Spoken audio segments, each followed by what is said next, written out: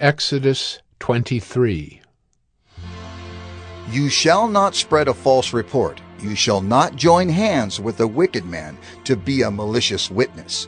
You shall not fall in with the many to do evil, nor shall you bear witness in a lawsuit, siding with the many, so as to pervert justice. Nor shall you be partial to a poor man in his lawsuit.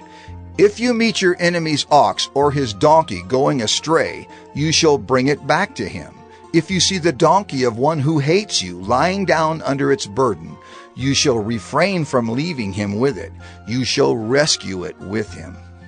You shall not pervert the justice due to your poor in his lawsuit. Keep far from a false charge, and do not kill the innocent and righteous, for I will not acquit the wicked. And you shall take no bribe.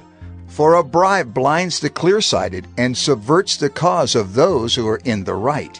You shall not oppress a sojourner. You know the heart of a sojourner, for you were sojourners in the land of Egypt. For 6 years you shall sow your land and gather in its yield. But the 7th year you shall let it rest and lie fallow, that the poor of your people may eat, and what they leave the beast of the field may eat. You shall do likewise with your vineyard and with your olive orchard. 6 days you shall do your work, but on the 7th day you shall rest, that your ox and your donkey may have rest, and the son of your servant woman and the alien may be refreshed. Pay attention to all that I have said to you, and make no mention of the names of other gods, nor let it be heard on your lips. 3 times in the year you shall keep a feast to me. You shall keep the feast of unleavened bread. As I commanded you, you shall eat unleavened bread for 7 days at the appointed time in the month of Abib. For in it you came out of Egypt. None shall appear before me empty-handed. You shall keep the feast of harvest, of the first fruits of your labor, of what you sow in the field.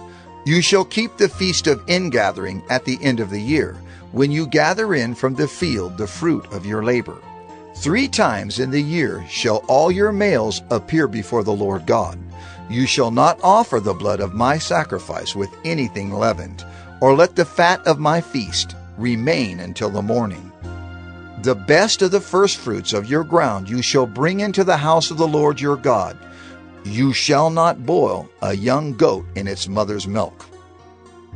Behold, I send an angel before you to guard you on the way and to bring you to the place that I have prepared.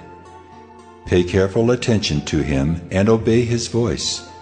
Do not rebel against him, for he will not pardon your transgression, for my name is in him. But if you carefully obey his voice and do all that I say, then I will be an enemy to your enemies and an adversary to your adversaries. When my angel goes before you and brings you to the Amorites, and the Hittites, and the Perizzites, and the Canaanites, the Hivites, and the Jebusites, and I blot them out, you shall not bow down to their gods nor serve them, nor do as they do, but you shall utterly overthrow them and break their pillars in pieces. You shall serve the Lord your God, and he will bless your bread and your water. And I will take sickness away from among you.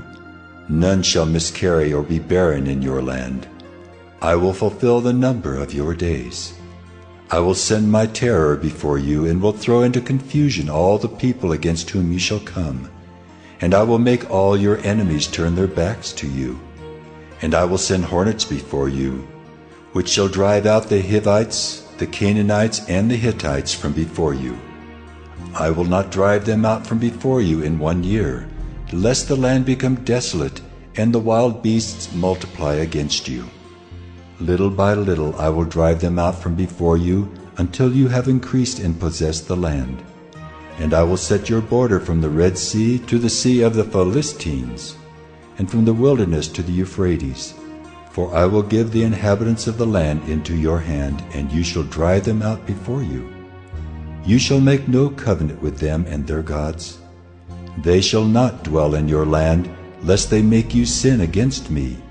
For if you serve their gods, it will surely be a snare to you.